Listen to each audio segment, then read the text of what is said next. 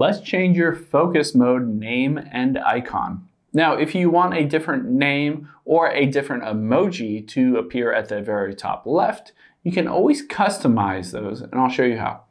Now, let's hop into settings, and we will tap on focus towards the bottom.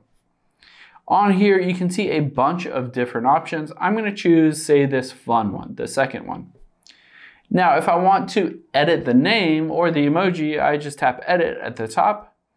And here you can see I'll just tap there and switch the name from fun over to work or say school or something like that.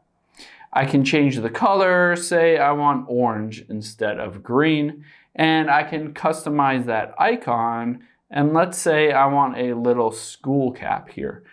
Now, this can be representative of school, and I can hit the done at the top right. If it's work, if it's playing, if it's working out, if it's doctor's office, a certain like library, something like that, you can always customize these icons and the name to really match what that specific focus mode is for you.